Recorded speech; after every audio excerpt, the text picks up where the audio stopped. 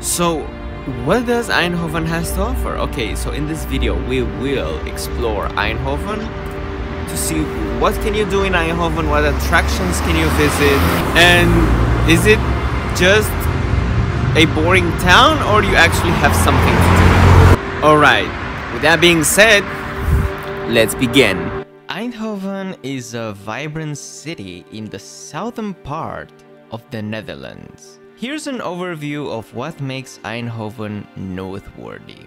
Eindhoven is known for its strong ties to technology and innovation, earning it the nickname Brainport. The city is home to the Eindhoven University of Technology and the high-tech campus, where many tech companies and startups are based. The legacy of Philips, the electronics giant, founded in Eindhoven, also has significantly influenced the city's technological landscape.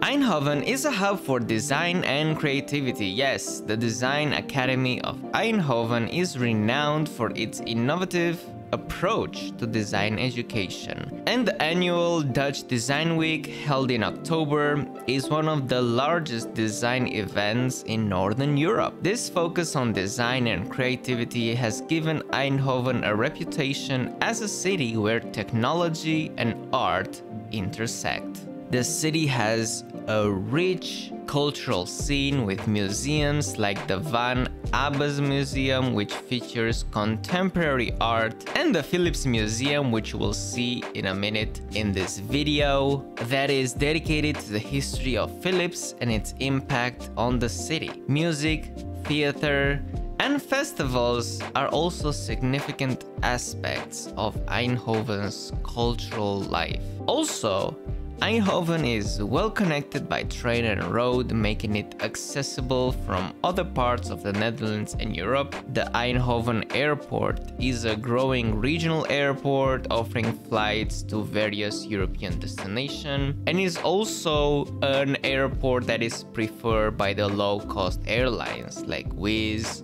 or Ryanair, which makes transit by airplane to the Netherlands much more affordable. Eindhoven has a diverse population, partly due to its role as a tech and design hub. This diversity is reflected in its food scene, with various international cuisines available throughout the city. Now let's talk more about Philips, which is a global technology company that everybody knew, but I don't know if you knew that the roots are in Netherlands, actually in Eindhoven itself. Let's have a more detailed look at Philips' legacy in this city. Philips was founded in Eindhoven in 1891 by Gerard Philips and his father Frederick. The company's initial focus was on manufacturing light bulbs, but it quickly expanded into a broad range of electronics and electrical devices.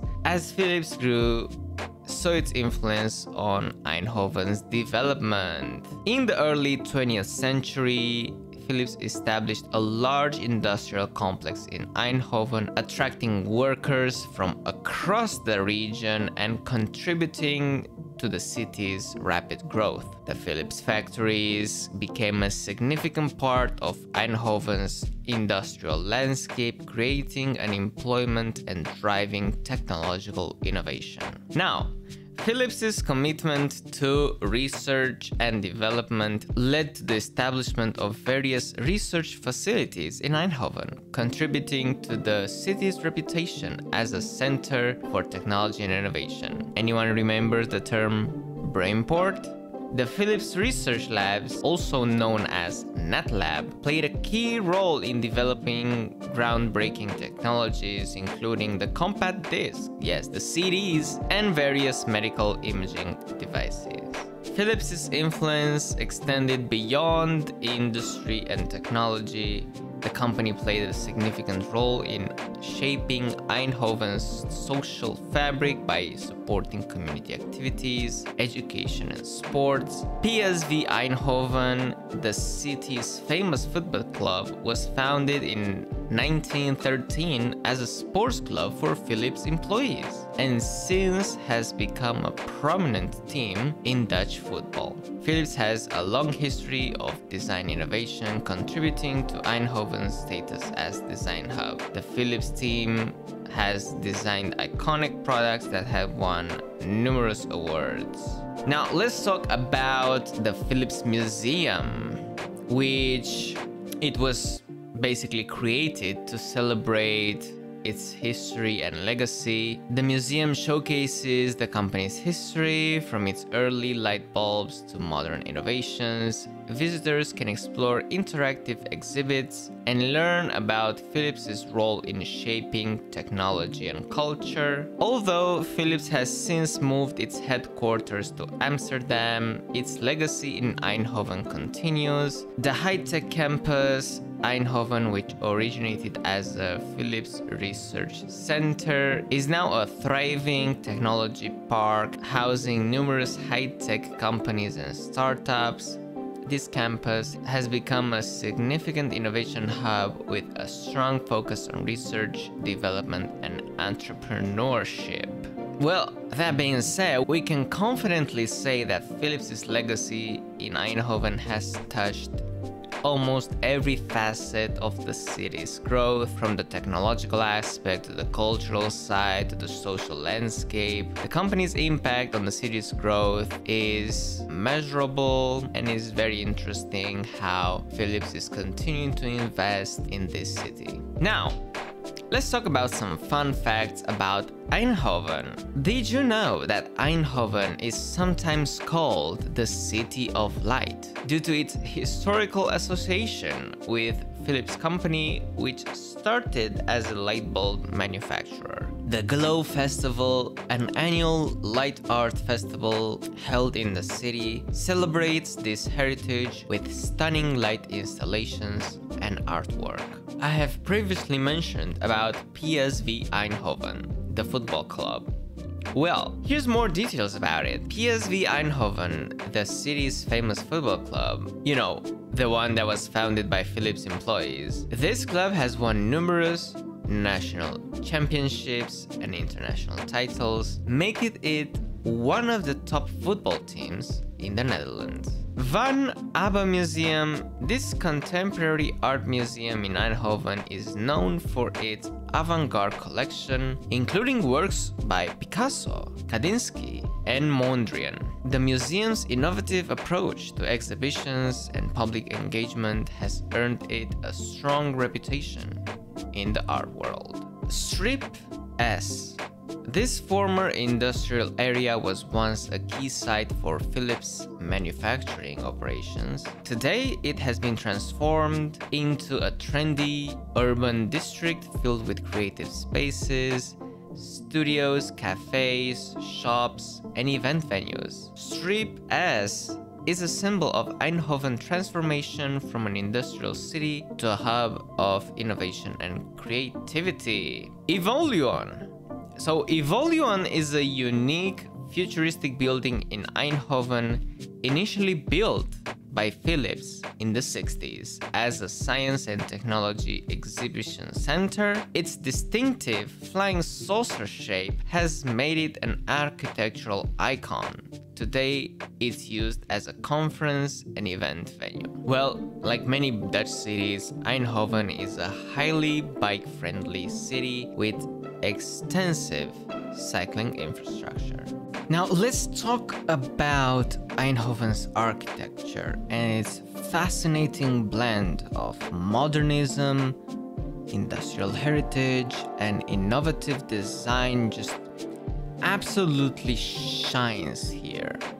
The city's history, shaped by its industrial roots and rapid growth, has contributed to a diverse architectural landscape. Let's talk about the modernist influences. Eindhoven underwent significant growth in the 20th century. We know why, leading to a strong modernist influence in its architecture. It is visible in many buildings and structures that prioritize function and clean lines while experimenting with new materials and construction methods. Strip S is a prime example of Eindhoven's industrial heritage, repurposed for modern use. We know that previously it was used by Philips as a manufacturing site, and now it's a vibrant urban district filled with creative spaces. The redevelopment of these industrial buildings has preserved so much of the original character while adding contemporary elements. It's creating an appealing mix of old and new.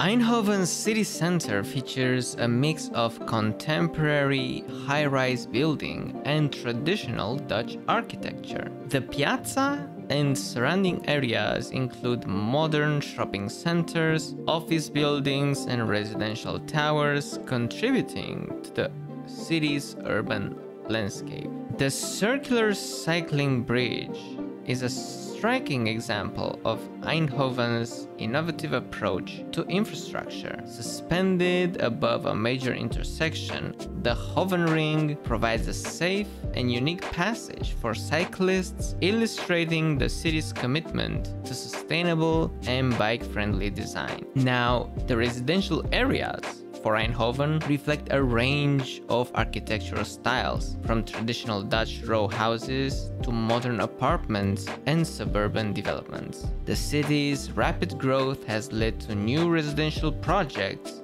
that incorporate sustainability and contemporary design principles. One thing that I really noticed in this city compared to Amsterdam and Rotterdam is that this city is very much spread out. It has air to breathe, even though it is a pain in the ass to travel to, because Ivolion, the piazza in the city center, everything else is very much spread out. The Philips Stadium, the Philips Museum, the DAF Museum, they're all spread out. Better plan ahead and be prepared to use the public transport.